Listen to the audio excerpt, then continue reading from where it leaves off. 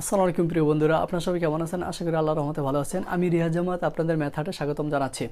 তো বন্ধুরা, আজকের আমাদের ক্লাসটা খুবই গুরুত্বপূর্ণ এবং খুবই গুরুত্বপূর্ণ আজকে আমাদের ক্লাসটা হবে। আমাদের এই ক্লাসটা আমরা দেখব যে সংখ্যাগত ক্রয় মূল্য এবং বিক্রয় মূল্য এবং এখানে লাভের এবং ক্ষতির যে পার্সেন্টেজ দেওয়া থাকলে আমরা কীভাবে বিক্রয় মূল্যটা বের করতে পারি, খুবই শর্টকাটে আমরা কিভাবে এটা বের করতে পারি। আর এই সকল অঙ্ক কিন্তু চাকরি পরীক্ষায় ম্যাক্সিমাম ক্ষেত্রে, অধিকাংশ ক্ষেত্রে এই ধরনের অঙ্ক কোনো না কোনো অঙ্ক থাকে। যেমন আমরা এখানে যে দুইটা অঙ্ক নিচ্ছি সেটা কিন্তু আমাদের প্রাথমিক বিদ্যালয় প্রধান শিক্ষক নিয়োগ পরীক্ষায় আমাদের প্রথমটা আসছে, তারপর কারা অধিদপ্তরে দ্বিতীয় অঙ্কটা আসছে। এই ধরনের অসংখ্য অঙ্ক আছে একই কোয়ালিটির, বারবার সংখ্যা পরিবর্তন করে আসে। তো বন্ধুরা, আপনারা যদি এই শর্টকাটের যে নিয়মটা যদি আপনারা জেনে থাকেন, তাহলে এই ধরনের যত অঙ্ক আসুক, যেভাবে আসুক, আপনারা শুধু মানগুলো বসিয়ে দিয়ে সহজে কয়েক সেকেন্ডের মধ্যে আপনারা সেটা করে ফেলতে পারবেন। তো বন্ধুরা, চলুন আজকে আমরা ক্লাসটা দেখি। তো দেখুন, 1 ডজন কলা 24 টাকায় ক্রয় করে 20টি কত টাকায় বিক্রি করলে 25% লাভ হবে। দেখুন, এক্ষেত্রে আমাদের যে সূত্রটা আমরা নিব, সেটা যেহেতু আমাদের বিক্রয় মূল্য বের করতে বলছে, কত টাকা বিক্রয় মূল্য, তাহলে বিক্রয় মূল্য হলো সেল প্রাইস। এটা হবে কি, কস্ট প্রাইস গুণ N2 গুণ 100 যোগ X, আর নিচে হবে আমাদের 100 ইন্টু N1।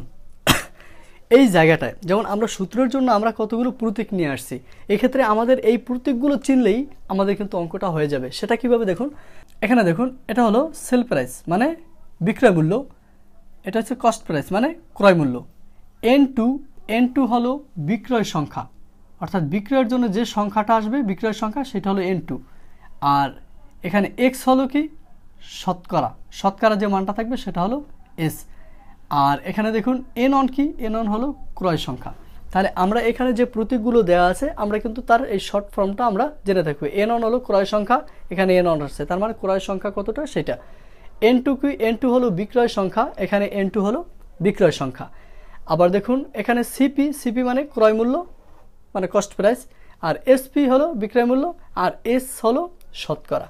এখন দেখুন আমার এই জায়গাটায় 1 ডজন কলা 24 টাকায়। এখন দেখুন 1 ডজন কলা, তাহলে এই 1 ডজন এখানে আমাদের কয়টি, 1 ডজন সমান আমরা জানি 12টি, ঠিক আছে? তাহলে 12টি সংখ্যা, যে ক্রয় বিক্রয়ের ক্ষেত্রে যদি সংখ্যা দেয়া থাকে সেই ক্ষেত্রে আমাদের কিভাবে ক্রয় মূল্য বিক্রয় মূল্য বের করতে হয়। দেখুন 1 ডজন মানে 12টি কলা 24 টাকায় ক্রয় করে 20টি কত টাকায় বিক্রি করে, এখানে 20টি কত টাকায় বিক্রি, তার মানে বিক্রি করে 25% লাভ হবে। এই 25টা হলো আমাদের X, 25টা হলো কি আমাদের X। তাহলে এখন চলুন যে আমরা যদি এইখানে মান বসিয়ে দিই, যে এটা কি আমাদের বিক্রয় মূল্য বের করতে বলছে, তাহলে এটা হলো আমাদের বিক্রয় মূল্য। তাহলে ক্রয় মূল্য কত, ক্রয় মূল্য এখানে আমাদের সিপি কত 24, তাহলে ক্রয় মূল্য হলো 24 গুণ N2, এখানে N2 কত, N2 হলো আমাদের বিক্রয় সংখ্যা, তাহলে বিক্রয় সংখ্যা এখানে কত 20টির কথা বলছে, তাহলে আমাদের এখানে আসবে 20 গুণ 100 যোগ এখানে X মানে কি আমাদের, X মানে হলো শতকরা, তাহলে শতকরা কি আছে এখানে 25 আছে, 25।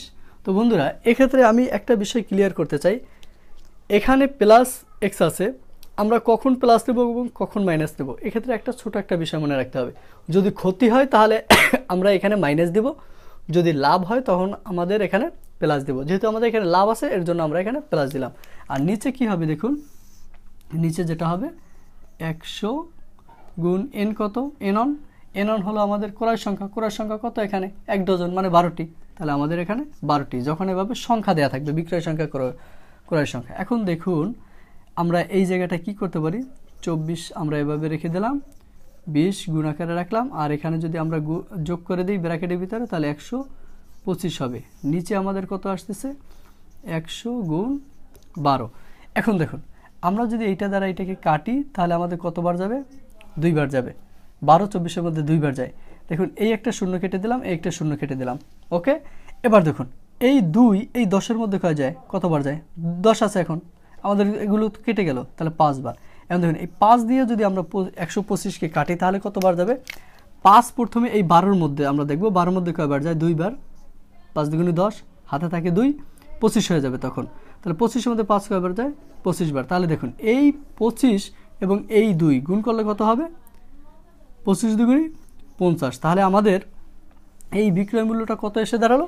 আমাদের বিক্রয় মূল্যটা কিন্তু আমাদের 50। তাহলে আমাদের অ্যান্সারটা কিন্তু এইটা হবে।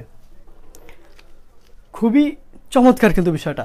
তো চলুন দ্বিতীয় অঙ্কটা কিন্তু একই নিয়মে আমরা যদি মানগুলো বসিয়ে দিই তাহলে দ্বিতীয় অঙ্কটার মধ্যে আমরা করতে পারবো। এখানে দেখেন প্রতি ডজন কমলা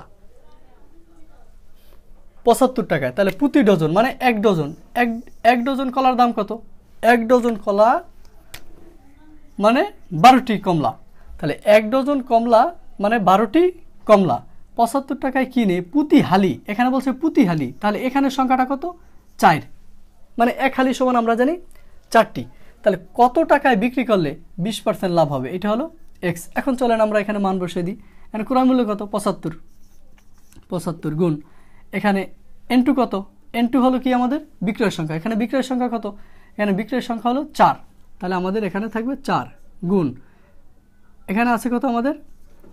100, আর এখানে কত? এক্স এর মান কত? এখানে 20% লাভ, তাহলে এখানে আমাদের হবে 20।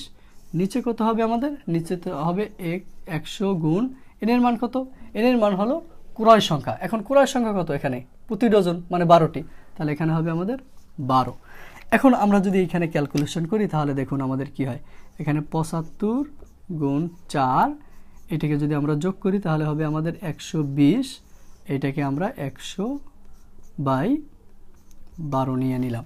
এখন দেখুন আমরা এই 4 দিয়ে 12কে কাটতে পারি 3 বার যায়, আবার এই 0 আর এই 0 কাটে। এখন দেখুন আমরা এখানে এটা কত? 6 দিয়ে আমরা কাটতে পারি, 6 দুগুণে কত? 12। আবার এই 10কে যদি আমরা 2 দিয়ে কাটি, সরি এখানে আমরা 2 দিয়ে কাটতে পারি, 6 দুগুণে 12, এখানে আমাদের হবে 5 দুগুণে 10।